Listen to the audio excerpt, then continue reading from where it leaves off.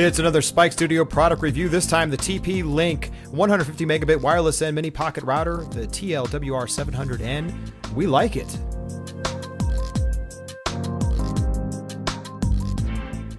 Welcome everybody, another product review from Spike Studio. This time, as I promised you, we're taking a look at the TP-Link. This is one of their N routers. This is the 150 megabit wireless and mini pocket router, model number TL, but it's the WR700N.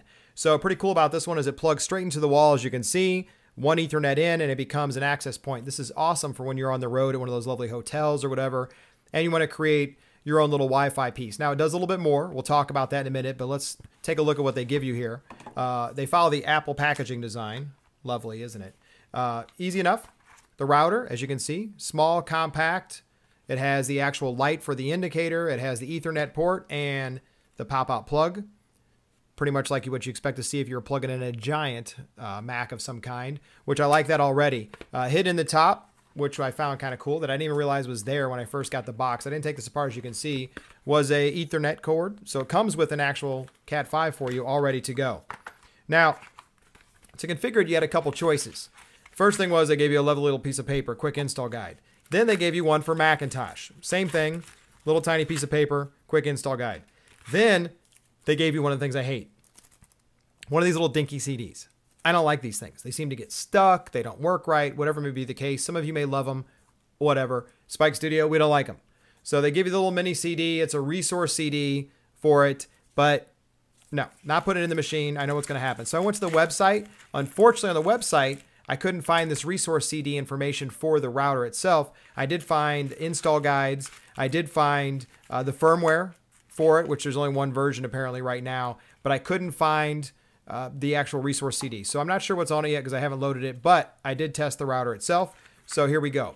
By default, it comes up, and you know what, we'll use it as a demo so we can talk about it more and make a little more sense. By default, this thing comes up, and it comes up in an actual non-IP assigning working mode. It's an access point. So it won't assign any IPs. It'll try to pass it on. You actually just connect to the SSID and the codes on the bottom, and off you go. There is a router mode that you can also do. It'll let multiple people share, of course.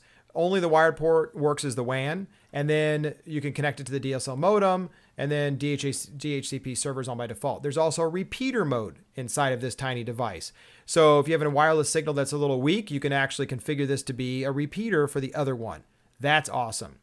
From there, pretty much straightforward to what you want to do. You hook it up, log into it, create yourself a little internet connection, and off you go. Performance-wise, I thought it was great. Didn't see any degradation. Saw great speed and performance out of it. I used my own Cat 5 line and plugged it in. So that worked really well. I was able to pick that up. What I did is plugged it into one of the Ethernet ports I had around the office. I was able to connect to it, configure it easily. It uses the 192.168.0.254 for the configuration for the management screen itself. So you want to keep that in mind when you're trying to reach it. A lot of people think .1.1 or 2.1 or whatever it is. It's actually going to give you the one for the .0.254.